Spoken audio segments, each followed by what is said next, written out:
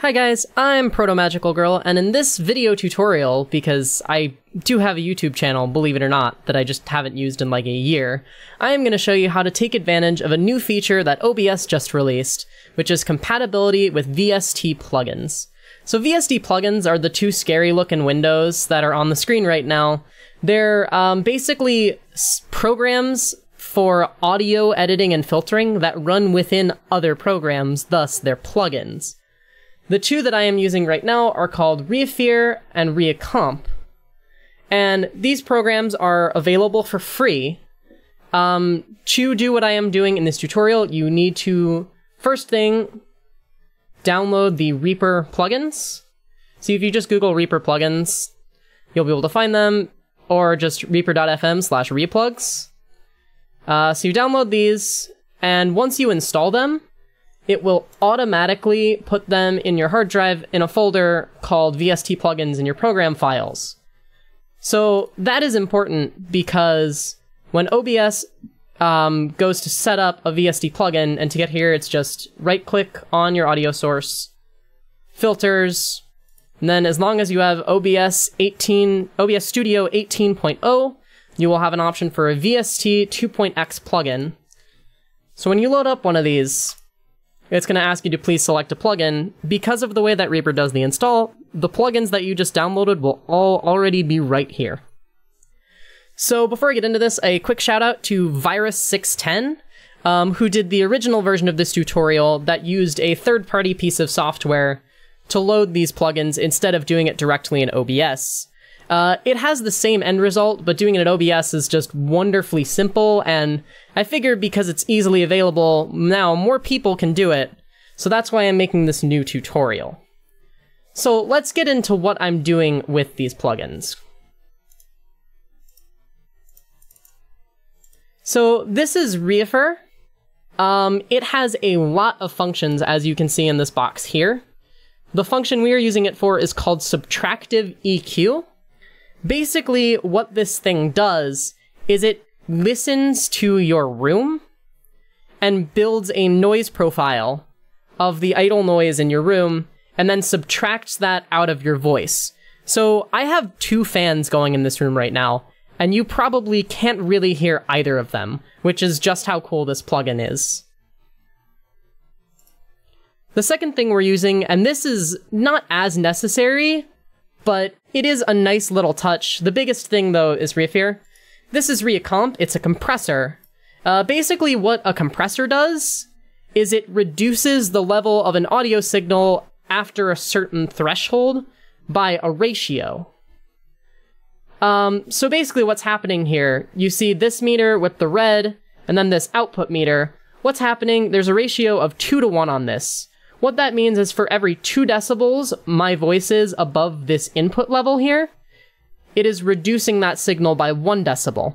What this does is it makes your voice volume more even, especially if you tend to scream on stream sometimes. A compressor will go a long way to making your audio a lot better quality for the stream. You know, there will be no more RIP headphone users when you fail that trick and throw your headset to the ground.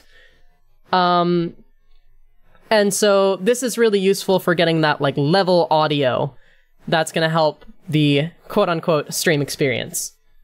So let's get into how to setting this up. So in case you were wondering just how big of an effect this has, check this out. So this is my voice with these filters on. Now listen, there's background noise and my voice is a lot less even. So that's just how good these plugin add-ons are, and that's why I wanted to do this tutorial, because it is super useful for stream quality, especially if you're like me and live in a room with a lot of background white noise. I have 2 fans, a small refrigerator, there's a heater.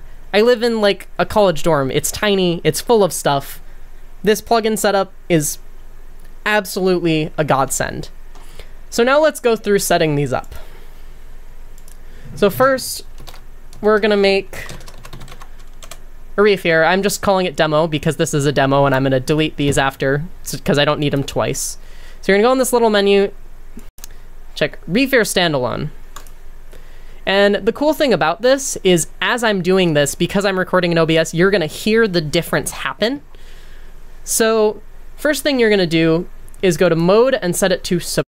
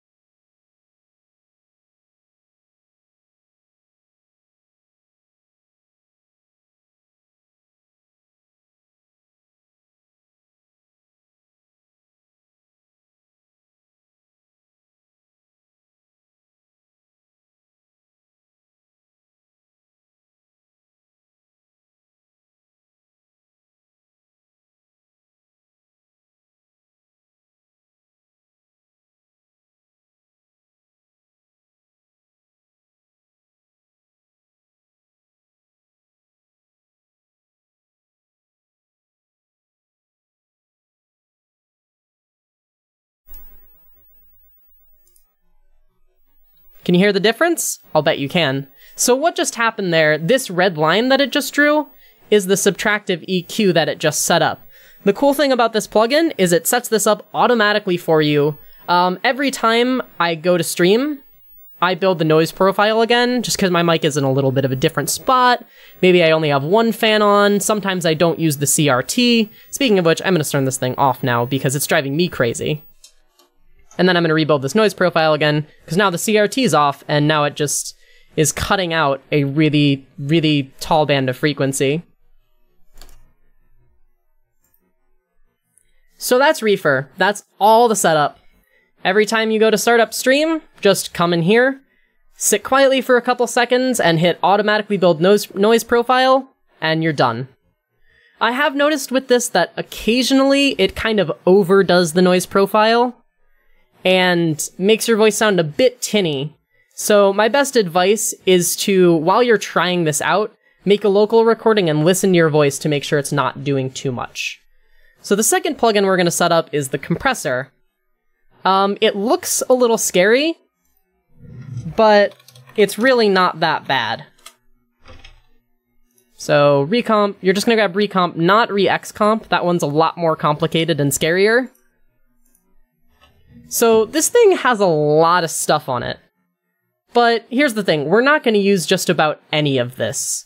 So you're going to leave this as they are. Enable classic attack and auto release. Set this to 2. If you are a stream screamer or you just have a very, very wide range of volume, you can take that up to 4 if you'd like. But for a natural sounding voice, I would recommend the 2-to-1 ratio. So what you want to do is take this knob here, your input level, and pull it down to just under where your highest normal voice is, so that it's just compressing a tiny bit when you're talking naturally, but if you do something really loud, it's going to compress it. If you'd like, this plugin also has a high-pass filter built in. What you can do is set this to 61 Hertz, and what that is going to do is it is going to cut off frequencies below 61, which includes 60 Hertz, which is notorious for that 60 cycle hum on your NTSC consoles.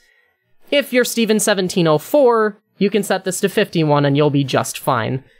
So basically, that's really all the setup there is for this. You'll see as you're talking, you'll get a little bit of red up here in the top of this meter. That means the compressor's taking off a little bit of volume, and that is exactly what you want. And that's it. That's the entire setup for these 2 plugins. So, one last time. Here's my voice without these plugins. Listen to all of the noise and the uneven levels when I start talking louder. And then once you re-enable everything, listen to how much cleaner it is. And that's how you use VST plugins in OBS. If you have questions, feel free to tweet at me, twitter.com/princessproto, or send me a whisper on twitch.tv/protomagicalgirl. Hopefully in the future I will do more tutorials like this. For example, could definitely use something with the reaEQ, but that's for another day. So thanks for watching, I hope this helps, and feel free to ask me any questions that you might have. Bye-bye!